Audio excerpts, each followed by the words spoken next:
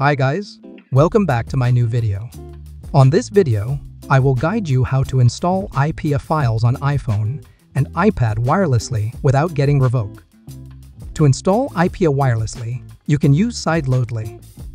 Before starting, make sure that your iOS device and your computer must be on the same Wi-Fi network, otherwise the wireless method won't work. As you can see, both my devices connected to the same network. Launch any browser and visit the Sideload official website. Next, just download the iTunes and iCloud from the link provided on the website. You need to install iTunes and iCloud first to make the Sideload running on your device.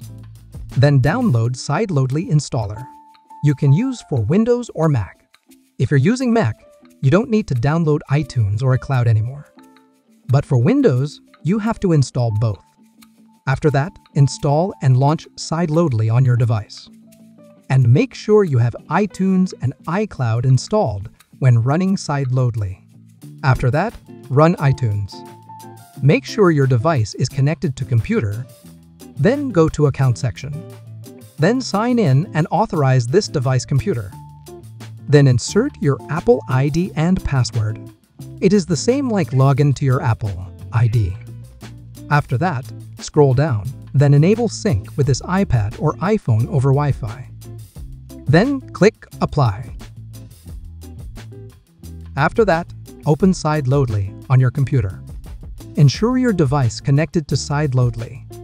Then you will see your device detected with USB and Wi-Fi sideloaded. If Wi-Fi doesn't appear, you can click this icon to repair your device wirelessly. Then later, you will be asked to repair and trust the computer to provide access. After Wi-Fi appears in the Sideload information, then you can install the IPA files. As an example, I will install Delta IPA using Sideload. You can use the USB or Wi-Fi method. Then input your Apple ID to sign the IPA file. Enter the password. Then click Start. As you can see, the Sideloading has started. Let me now pull up my iPad screen here. And as you can see, after a while, the IPA file is sideloaded successfully to my iOS device without any errors. Then verify the app first. Go to Settings, General, VPN and Device Management, and click Trust. And now, you can use the app for free and without Revoke. So, with Sideload, you can use the USB method or wirelessly to install IPA files with Sideload.